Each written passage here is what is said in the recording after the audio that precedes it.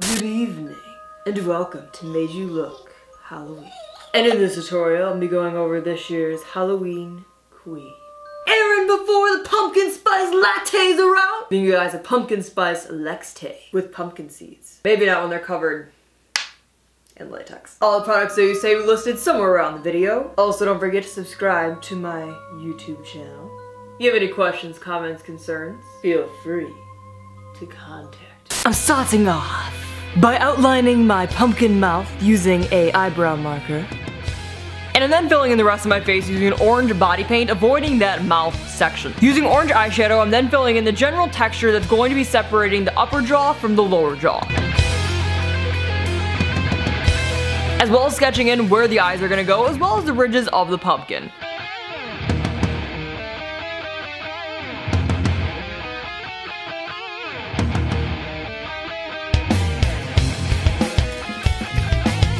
I'm then using this same orange eyeshadow to shade the top of the ridges of the pumpkin. This will be the top of your head, above your mouth, and then also underneath your mouth.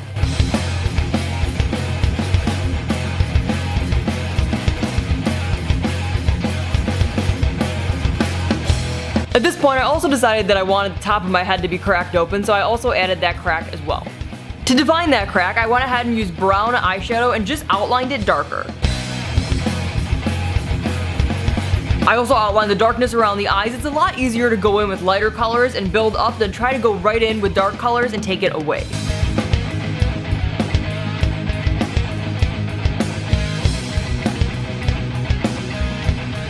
You can also use this brown shadow to deepen up the contouring on the cheeks.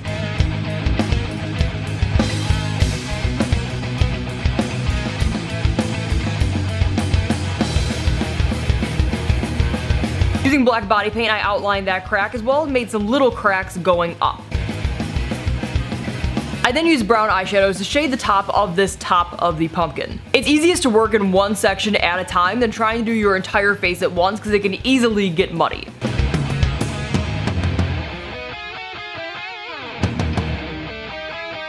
Once again, I'm using black body paint to define the cracks on the top. Using the same technique that I did on the top of the pumpkin, I'm going back in with brown eyeshadow and further defining each ridge and each crease in the pumpkin face, as well as giving some shading around the mouth.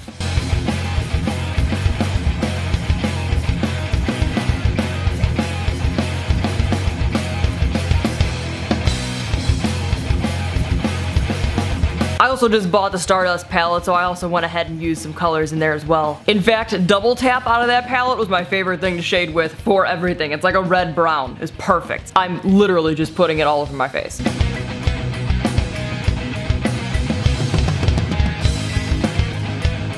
And using this color to deepen up my eyes as well as my temples. To create the pumpkin guts, intestines, organs of the pumpkin, I'm using a mix of yellow and orange body paint to create those strings within the mouth. Fill in the rest of your mouth black as well as add some holes in between those strings to actually make them look stringy. While filling in the mouth, you could also give the mouth its actual shape by doing the cracks going up on the sides.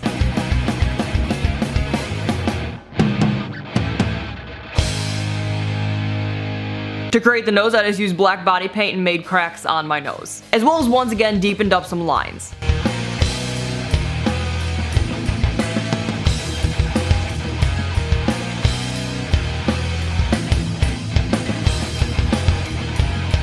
To give the pumpkin head that rotted type looking older dimply texture, that was a lot of adjectives. I'm going and using an eyebrow marker and pretty much giving the pumpkin freckles. And I'm concentrating this around the darkest parts of the pumpkin.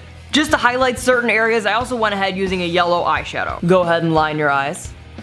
For the body, we're pretty much repeating the same process that we did on our face. Apply a base of orange body paint, then using orange eyeshadows to fill in the ridges of the pumpkin as well as shading around each ridge.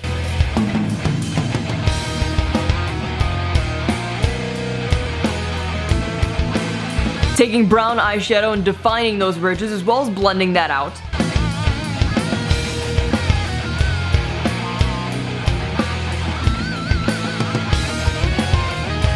Going in with some yellow highlight, applying that red-brown eyeshadow literally everywhere because it was amazing. Defining your pumpkin cracks with black as well as giving your pumpkin some dimples.